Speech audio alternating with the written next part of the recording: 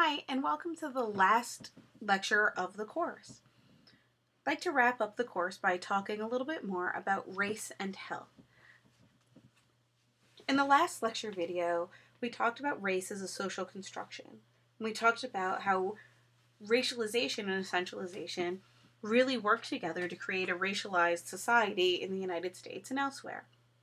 And we also talked a bit about how institutionalized racism or structural inequalities had an impact on fair housing and education that led to segregation and thus unequal resources. And what I'd like to do now is take that a step further and talk about the impact that housing and education, as well as some other factors, have on health outcomes. So this I posted in the Canvas page. I want to let you know that I'm not going to give you the answers just yet. I am looking forward to see how you categorize everyone and let you know that I will be posting the correct answers, if there are correct answers, in just a few days. And the correct answers are really based on how these individuals self-identify.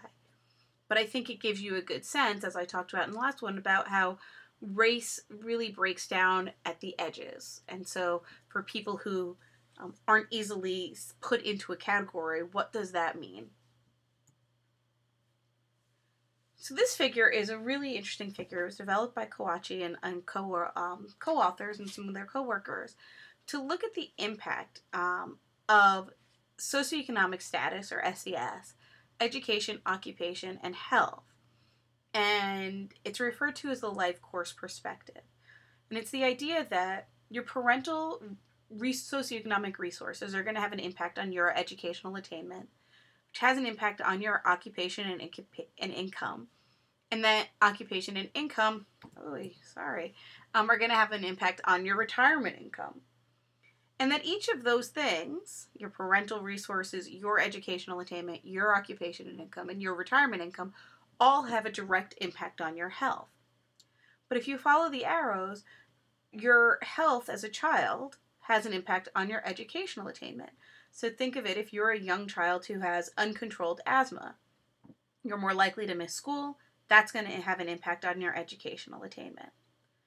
If you are a young child who has health problems during childhood, that's going to have an impact on your health during adolescence and young adulthood, your health as an adult, and your health into your older years. And each of those things have an impact on the next level, both in terms of socioeconomic and sociodemographic factors, as well as your health. And so it's not a one-to-one, it's a web of causation. And because of this, because of that interaction between socioeconomic status, education, occupation, wealth, etc., and the impact that that has on your health behaviors, as well as what you have access to, Dr. David Williams has said that all policy is social policy, and all policy is public health policy. And so when we look at policies that impact racism, housing and education, socioeconomic status, occupation and income, and access to health care, these are all things that have an impact on your health.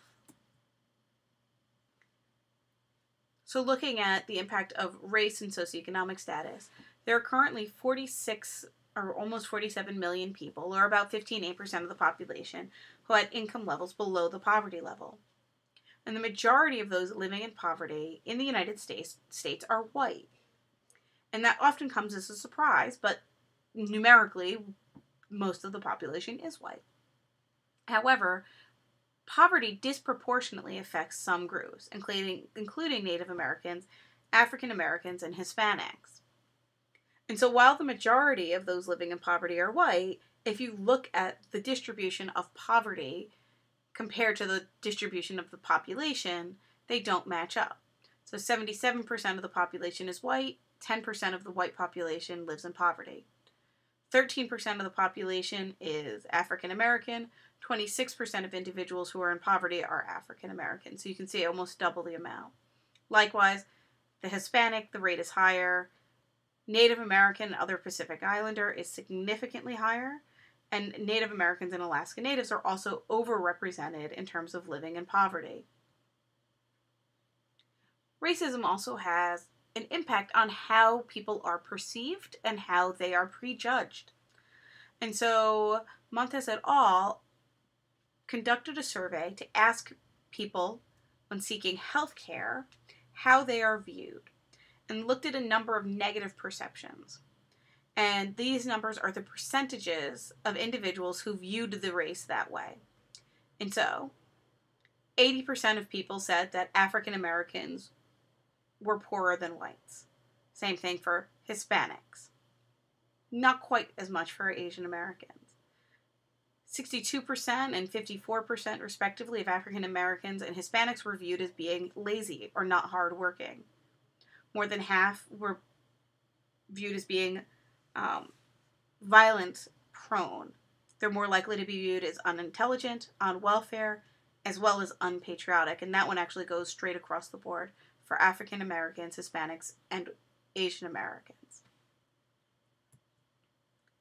And so what does that do? Well, it has an impact, as we said, on housing. We talked about the historical context of covenants and redlining and blockbusting and the creation of these primarily white suburbs because of those perceptions that are hard to get rid of, right? So that we carry them with us. And as a result, you can see there's a significant amount of segregation that still happens, okay? This table goes up through 1990. And so unevenness is the percentages, the percent of blacks who would have to change residence to achieve an even spatial distribution. And isolation is the percent of blacks in a census tract where the average black person resides. And so the higher the numbers, the more segregation there is. And what you'll see here, this is the non-South and this is the South. Now most of us, especially in this area, like to think of ourselves as being less segregated and maybe more woke, for lack of a better term, about issues of race and racism. But what you can see is that the non-South actually has higher rates of housing segregation than they're seen in the South. And that these numbers have only gotten marginally better, if at all. As a matter of fact, Long Island and communities in Long Island are amongst the highest or the most highly segregated in the nation. And Manhattan is quickly on its way to becoming the most highly segregated city in the United States.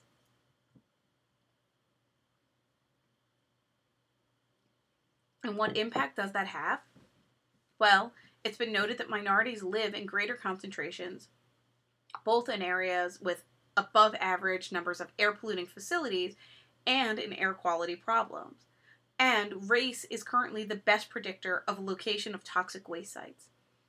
It has also been identified that many corporations that tend to pollute look at the racial distribution of communities before choosing where they're going to locate and are more likely to locate in areas of concentrated minority population, as well as overall poor populations. In the last video, we also talked, or in a previous video, we also talked about the differential access to education by race and how education is tied to housing segregation as well as to differential funding. But there are also disparities by race in college prep classes. And African Americans and non-whites are disproportionately tracked into non-college prep courses and tend to be viewed with lower teacher expectations. That tracks them into blue-collar jobs more likely than white-collar jobs. And the creation of white suburbs and the movement of high-pay, low-skill jobs into those suburbs made it harder for individuals living in urban areas to access wealth. And both U.S.-based and foreign companies explicitly, as I said, use racial composition in their decision-making process of where to locate new plants. And as a result, when you see economic downturns, they tend to impact African Americans and non-whites quicker. So during the 1990-91 economic downturn, there was an African American net job loss of about 60,000, while there was a net gain for other populations. And this is true at every level of education. So obviously, the rate of unemployment tends to be higher for those with less than a high school degree. But it's also true right along the line, and that again also tracks with race. So black having the highest rate of unemployment, followed by Hispanic, and then white and Asian tend to be fairly similar. We have a tendency in this country, especially when we talk about health insurance, we'll just get a better job. Get a better job, you'll have better insurance. Isn't that easy? Well, Pager did a study and was actually looking not at race initially, but looking at the impact of having a criminal record on whether or not you were offered a job or called back. And what they found was that white applicants are favored over black applicants with identical qualifications. But beyond that, blacks with an associate's degree are 2 times likely to be unemployed as compared to whites. And if you look here, a white person with a criminal record was significantly more likely to be offered a job than a black man with no criminal record. And if you look at the difference between having a criminal record when you're black and white, there's a pretty big gap there. In addition to these issues of criminal record, urban applicants in general are viewed differently than suburban applicants, particularly if they're perceived to be black, and they're less likely to be offered interviews, callbacks, and employment.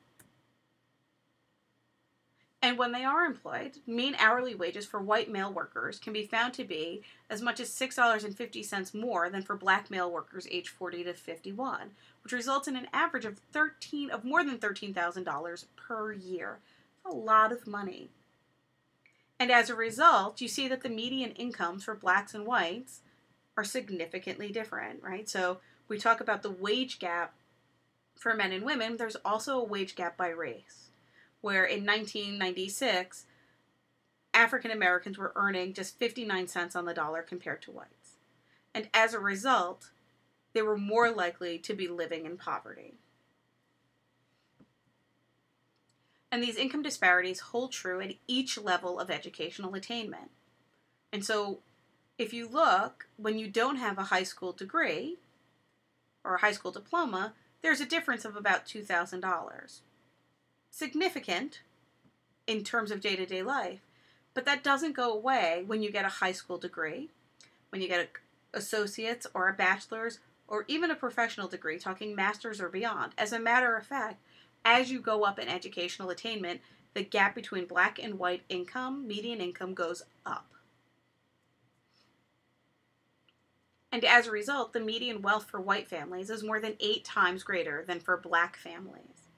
And so if you look at the wealth increase, not including, again, home equity, between 1984 and 2007, it has gone up dramatically for white families compared to African American families.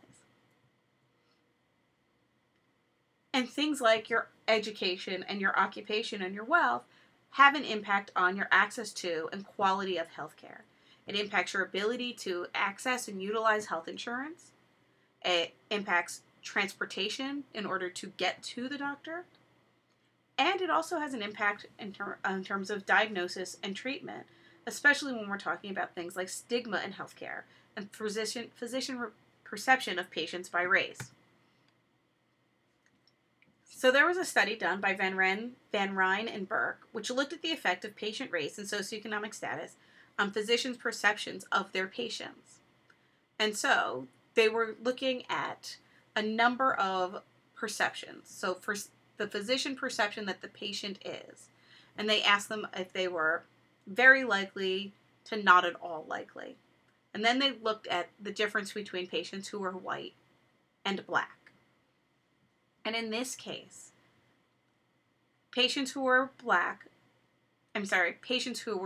were more likely to be viewed as not at all likely to abuse alcohol or other drugs compared to black patients. White patients were seen as being, or perceived to be, more compliant with medical advice, more compliant or more likely to participate in cardiac rehabilitation. They were seen as being very to extremely likely to have a strong desire to be very physically active. They were seen as not lacking social support.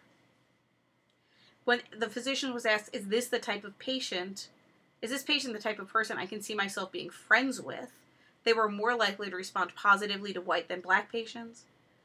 White patients were seen as being more intelligent, more educated, and more pleasant than black patients.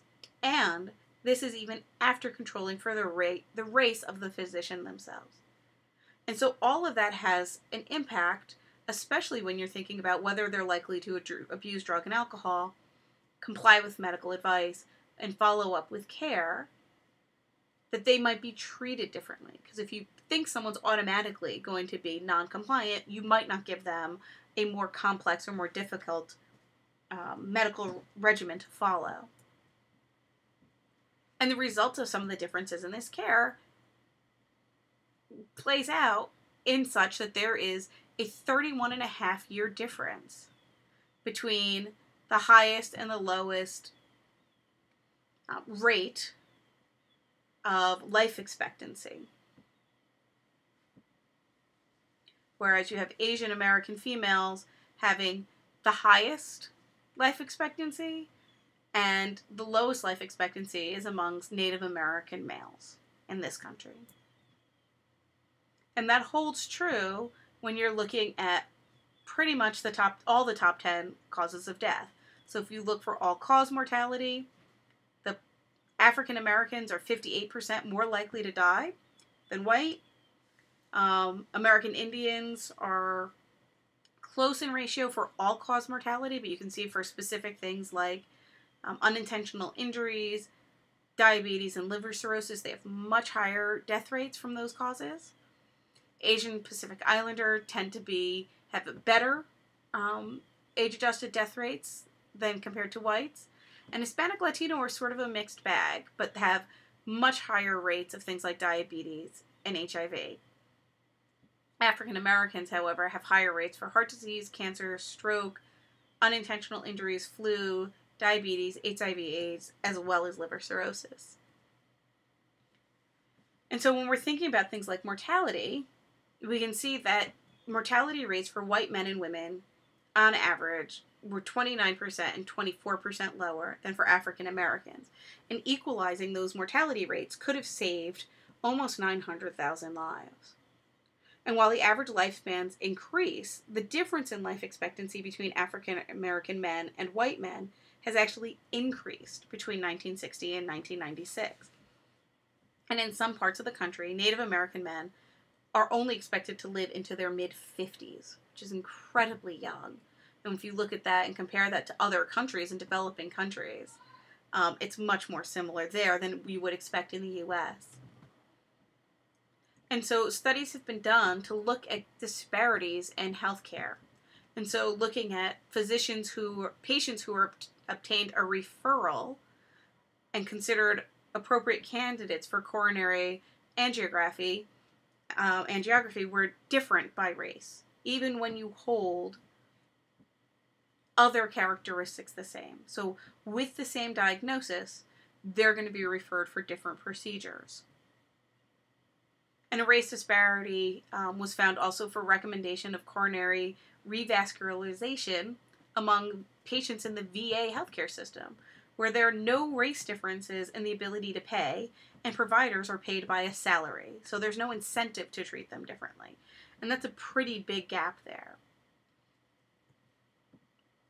Among patients in Medicare managed care who had a heart attack, African American patients were significantly less likely than white patients to receive beta blockers, which are the established standard of care. And when looking at cancer, African American are 10% more likely to suffer from cancer and 30% more likely to die from cancer than whites. And low-income people and people of color are less likely to receive cancer screenings. And without screenings, cancers are more likely to be detected at later stages. Among patients in Medicare, again, 65 and older, this covers everybody, so it shouldn't be a problem, African American patients are less likely than white patients to receive a mammogram. And in a study of race differences in the use of 3 cancer screening procedures, African American patients are less likely than white patients to receive each procedure. And these are all for cervical cancer outcomes. And in each case, it's a statistically significant difference and clinically significant as well. Thinking about asthma, 25% of Native American and Alaska Native children suffer from asthma, as does 20% of African American children. Between 1990 and 1997, African American children in California died of asthma at a rate of 7 times that of white children. And many respiratory diseases can be managed through medication and vaccination, but people of color and low-income people are less likely to receive those recommended immunizations. And so among adults in a managed care organization, fewer African Americans than whites reported care consistent with the National Asthma Guidelines, and that is for both self-management, medication use, triggers, and access to specialist care. And incredibly sadly, infant mortality rates are nearly 2 times higher for African Americans and 1 time higher for Native Americans than for white children. Latinos, African Americans, and Native American or Alaska Natives are at least 3 times as likely as whites to receive late or no prenatal care. And we know that lack of prenatal care increases the risk of adverse outcomes or adverse birth outcomes. Among patients in the Veterans Affairs system, African Americans were less likely than whites to have their cholesterol checked in the past 2 years, and were less likely to have dilated eye exams. And after taking into consideration facility differences, African Americans received less likely to have LDL testing than whites who received care within the same facility. So this didn't take into account the type of facility. So within a facility, there was actually a slightly larger gap in terms of disparities for care. And among respondents to the National Health Interview Survey, African American and Hispanic patients age 65 and older were less likely to receive vaccinations for the flu and pneumonia, which we know can prevent death, particularly in that population, which is highly susceptible to complications for flu and pneumonia.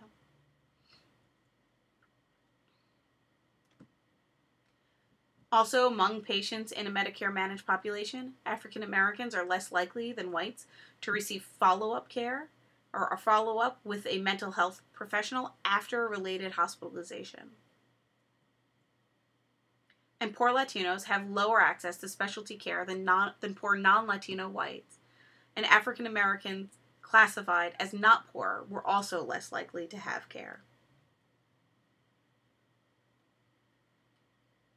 Again, looking at diabetes and complications from diabetes, African American patients are less likely than white patients to receive an eye exam, which is an established standard for diabetes care, because one of the negative consequences for diabetes is blindness due to diabetic retinopathy.